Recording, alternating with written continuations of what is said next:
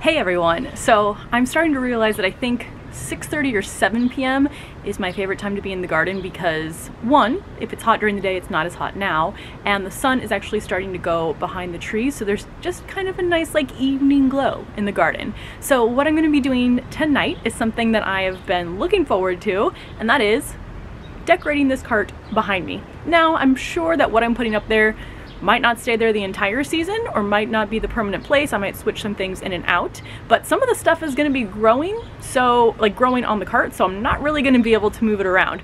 So I'll kind of show you first, I guess, what's already over there. You can see my morning glory, and then take you around the other plants that I decided to get for around the cart, and then we will get them all in place. So here's a look at the space right now. So I emptied everything off of the cart.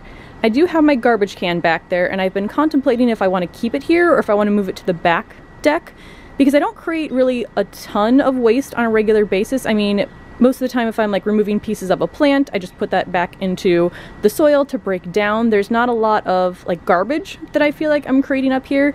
So I was thinking about moving this to the back deck and having like a small decorative bucket, but then I don't know if I'll find it frustrating or not. So I'm gonna leave this here for now. I mean, it does kind of blend in a bit because it's a black garbage can. And then here is the cart, and over here is the morning glory that I was originally intending to leave inside, and then I got irritated with it being there and I kicked it outside. I've had this here for probably a few weeks and it wasn't finding its way to the cart, so I kept like trying to put the vines around the cart on its own. They wouldn't stick, they'd fall off. They were wrapping around the cage, but finally now you can see that the vines of the morning glory have found their way to the cart, and then there's another one here that's just barely getting over there. So I'm hoping this kind of takes over soon, and I believe, so I had two different varieties of morning glory, one with a deeper purple flower and one with a lighter blue flower. I feel like this is the lighter blue flower one. I probably should have, you know, written that down somewhere. Then over here are the plants that I'm planning to put either on or around the cart. I have my two ferns here, and I was told, because this is my first time growing ferns, I was told to look out for any sort of like crispiness on the leaves in case they're getting too much sun. So far it's been okay, but I feel like since I put these out, we've had more of like the 50-degree days and not a lot of the 80-degree days, so I'll kind of see how they do. Speaking of that, just in general, so the sun over here, we don't usually start getting sun on this cart till I'd say maybe around 1 or 2 in the afternoon, and then it stops getting sun when it goes behind the trees. So I'm kind of going to see how the part shade plants, the plants that need full sun, how those all do. Speaking of that, two that like full sun are these petunias here. So these I've had also sitting on the cart, and they seem to be doing okay with the amount of sun that it's getting.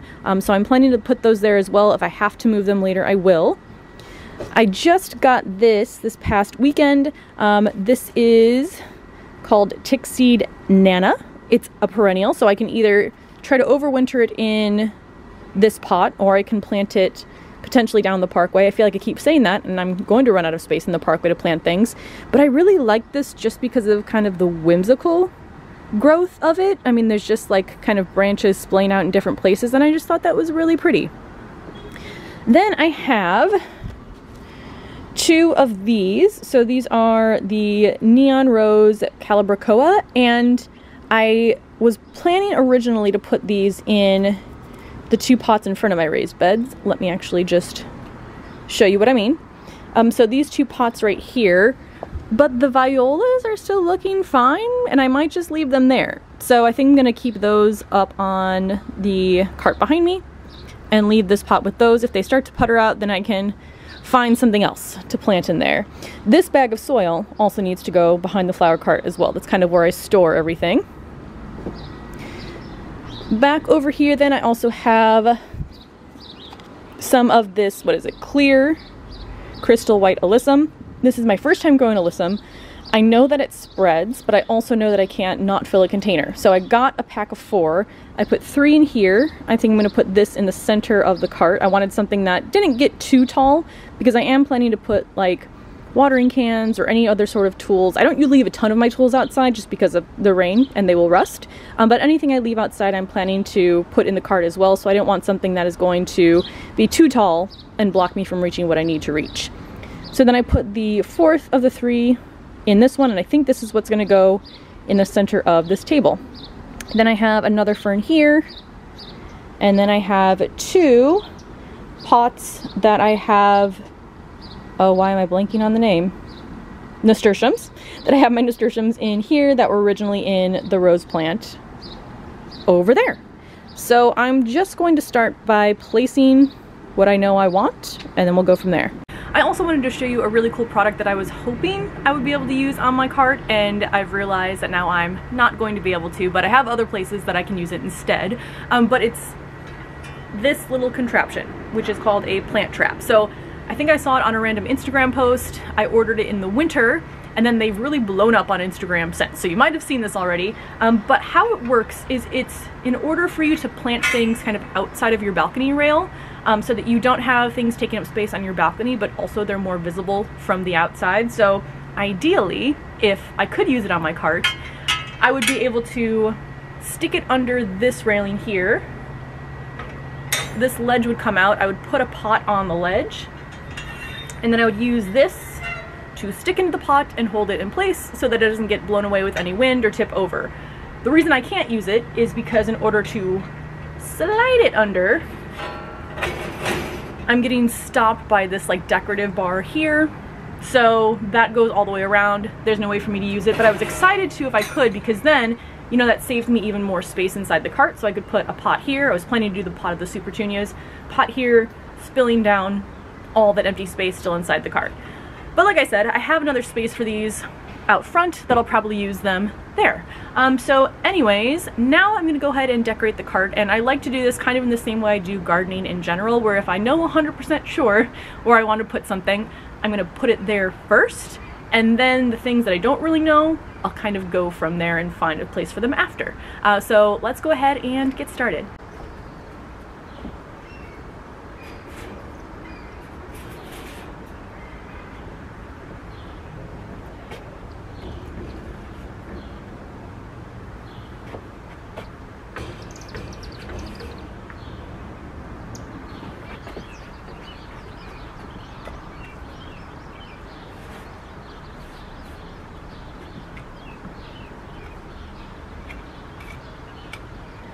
Okay, so there are apparently only 4 plants that I know 100% where I want them to go. But like I said, the alyssum here in the middle, I think that'll be nice, kind of spilling over, not being too tall here in the center.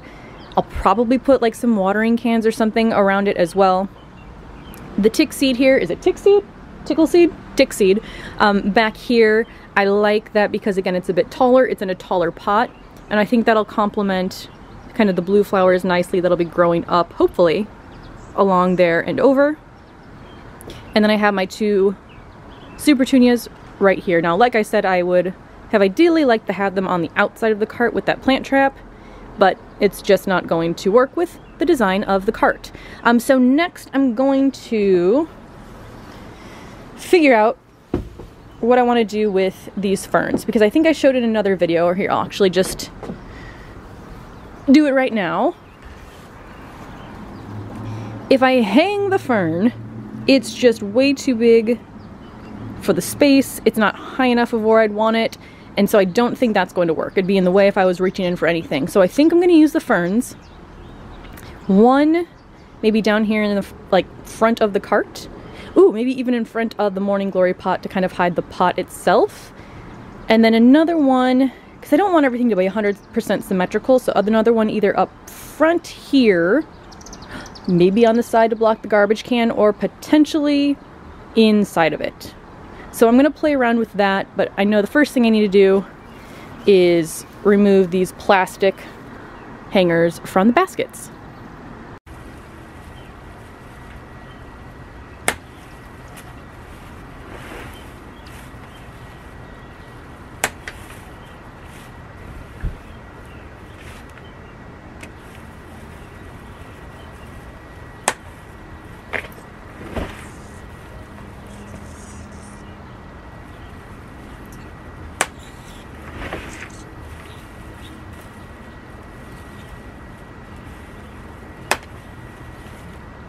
Now I am going to save these hooks because I might change my mind with the ferns and want to hang them somewhere, but also they have little clips like this, so I could clip these onto another basket as well. Obviously nothing too heavy because these aren't the sturdiest hooks in the world, but if I have another plastic basket, I can use these to hang them. So I'm going to keep these in my garden closet for now.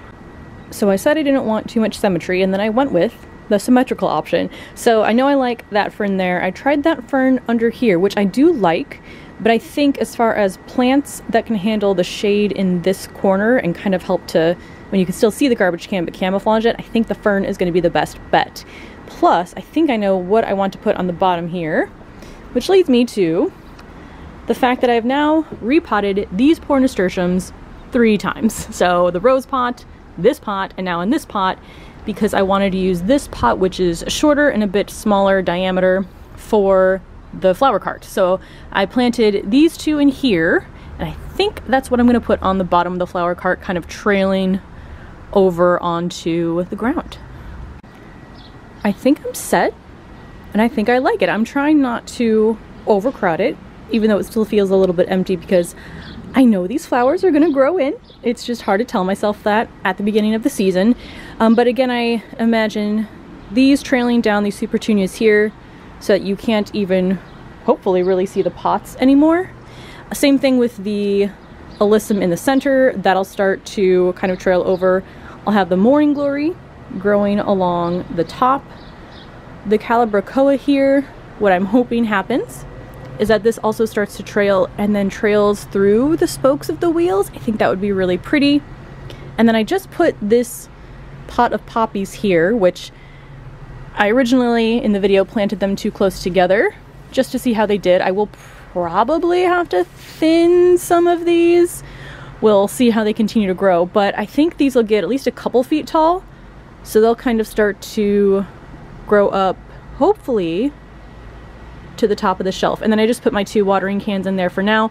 What I would really love to do is find some sort of like old antique watering cans, maybe like a copper metal to kind of go with everything else in here, or like a silver metal at some sort of thrift store. So I'm going to be on the lookout for that. So that's going to be everything for today. I hope you found that fun to watch. I know that I did. Sometimes it's interesting to see, I feel like, how other people decorate stuff and kind of take some ideas from that. If there's anything you think I should add to this, let me know as well. But other than that, thank you so much for watching, and I will see you in the next video. Bye.